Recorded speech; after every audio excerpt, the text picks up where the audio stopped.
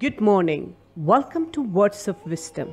Today's thought for wisdom is, what is your real value?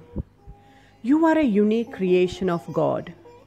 You have been born to this world for greater things. It is your responsibility to identify them. You should always remember the truth that you have a set time in this world. Your time is not set by you.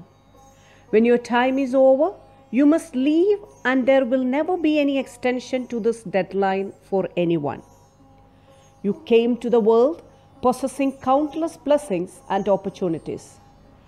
Can you confidently tell that you have done justice to everything you have received as blessings? Have you consumed, abused, or utilized them to achieve greater heights? Do remember the hard fact that you came to this world without your permission, and you must leave this world without your consent.